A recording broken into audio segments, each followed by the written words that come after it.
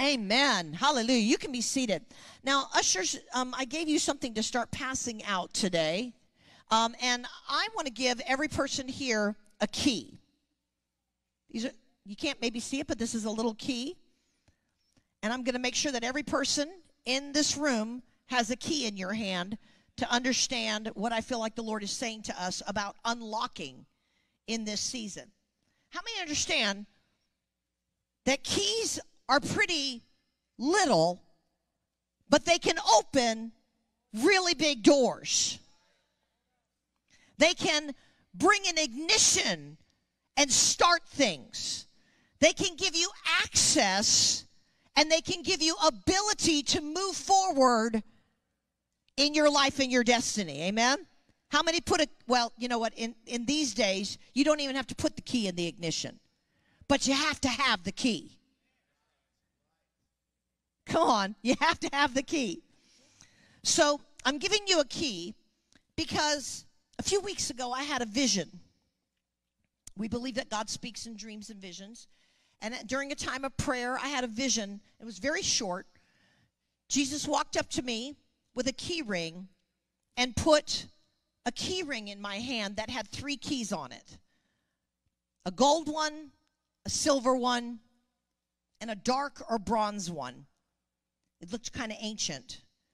And he said, use these to go unlock the more. Use these to go unlock the more. How many have already received grace? But how many want more grace? How many have received peace? But how many want more peace? How many have already received power? How many want to operate more power?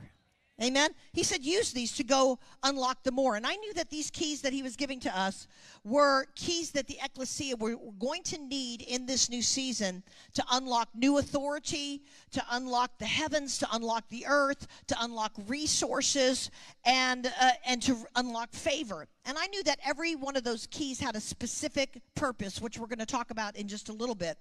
But I also understood that certain things that have been locked up until this time were being unlocked.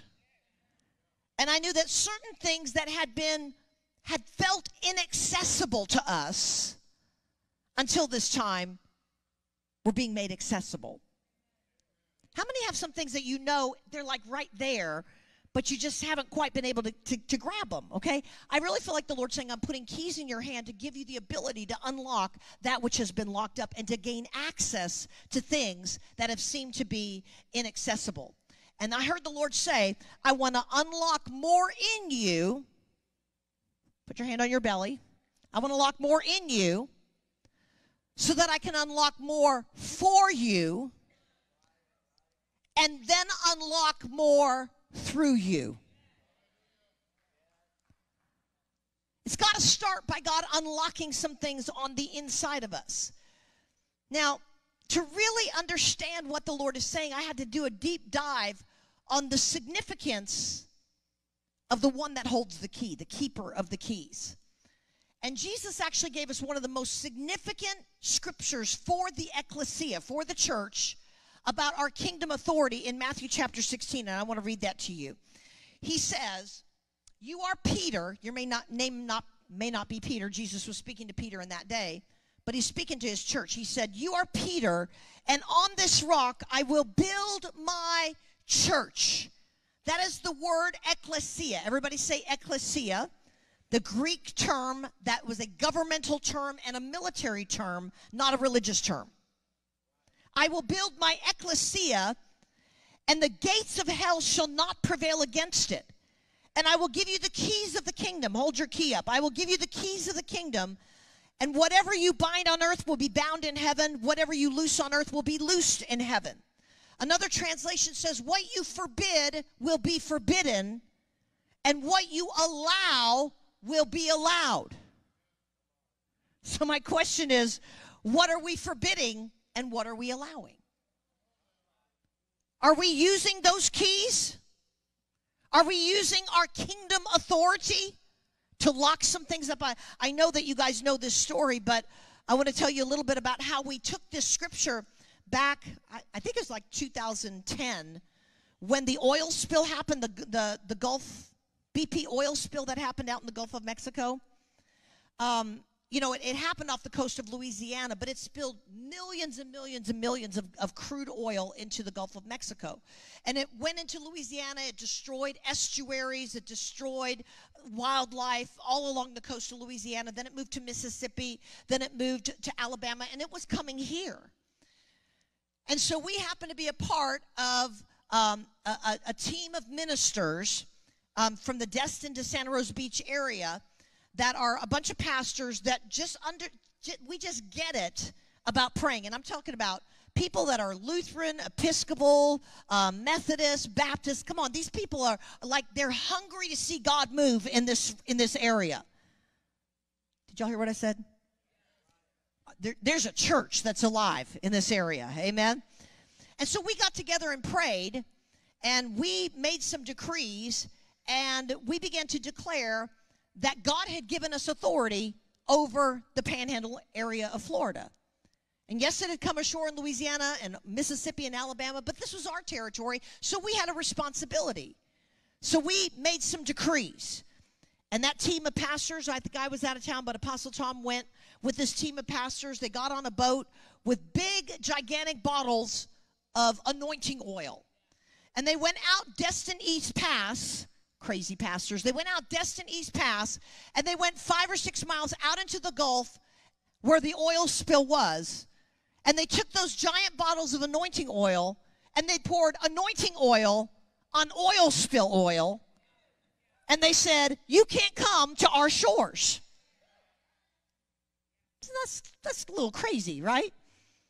Then we actually took our church down to the beach on Wednesday nights, and we'd have our people put their feet in the sand and in the water. We put our hands out to the waves, and we forbid the oil from coming onto our beaches. What are we forbidding? What are we allowing?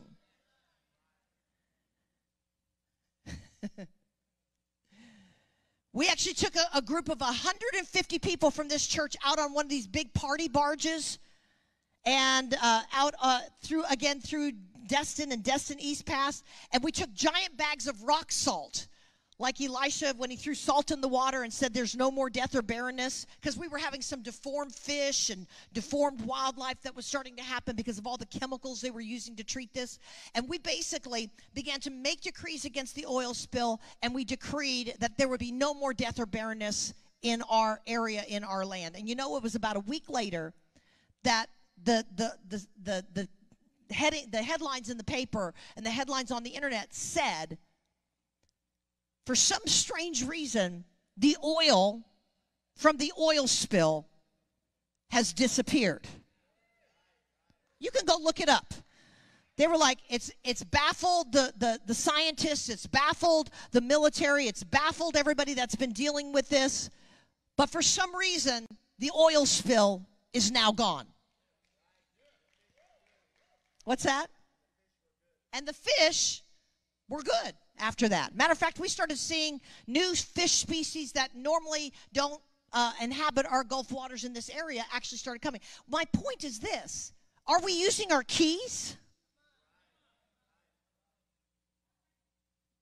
Why don't we use them? Because we're so limited in our thinking to think, really, we're going to pour oil on the oil spill oil and something's going to happen? I'm telling you, God loves those kinds of prophetic acts that get us out of ourselves, because I understand that nothing that we did anything except come into agreement with God and begin to say what he was saying in this earth realm, because as we spoke it in the earth, God unlocked it in the heaven. As God unlocked it in the heaven, he began to bless us in the earth.